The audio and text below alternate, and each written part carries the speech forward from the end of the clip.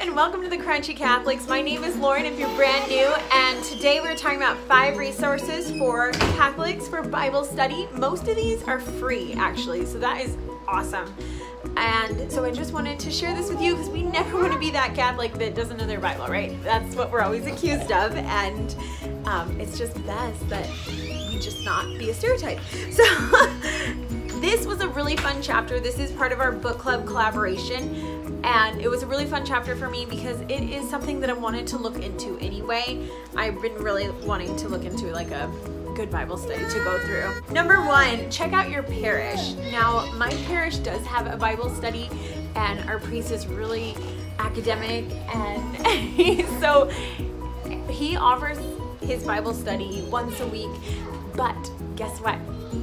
Even if you're not where I am, he YouTubes it. He took the video of it and he posted on YouTube. So there you go. If you want to follow his Bible study, he's on the going through the Gospels.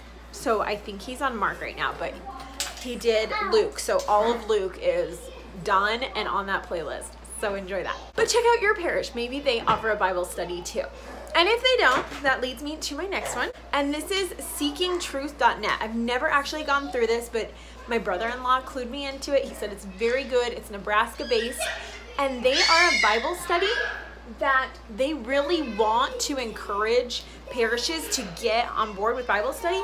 So you can take it to your parish free of charge. Free. Like, that's amazing. And the lectures are by Sharon Duran. She's a Bible teacher with a master's degree in theology with an emphasis on sacred scripture. And so that's Seeking Truth Catholic Bible Study. It is crazy at the house right now. Sorry. Okay, number 3 and number 4 are similar. Number 3 is the Ignatius Study Bible. So that is a Bible basically that has footnotes and commentary. So that's not so guided. That's just like, here's your Bible and then here's your explanations as you go.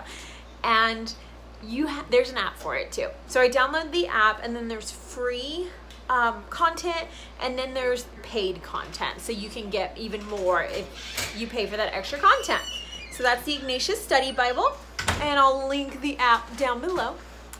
And also there is Father George Leo Haydock and his app, or I don't know if it's his app, I don't know much about him, but he is the Catholic priest that originally compiled this Catholic Bible commentary, and it's on the Douay-Rheims Bible, and it's said to be the traditional interpretation of biblical passages. So for those of you who are more traditional, I would probably go check that one out. And their app is called, what is it called? Catholic Bible Commentary. So again, that will be linked below.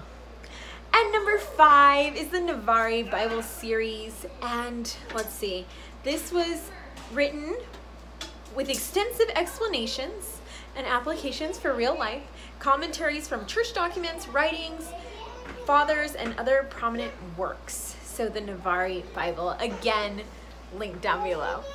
So I hope that one of these is helpful to you. I am in my early stages of actually looking into all these. The only one I've really done is the one through my parish. So if you have experience with any of these Bible studies or Bibles, please let me know in the comments below. Also tell me which studies you're using, have used, which ones you liked, which ones you didn't like, because it's really good for us to be talking about this as Catholics. So have a beautiful day. Go check out the ladies below, and we will see you later. Goodbye.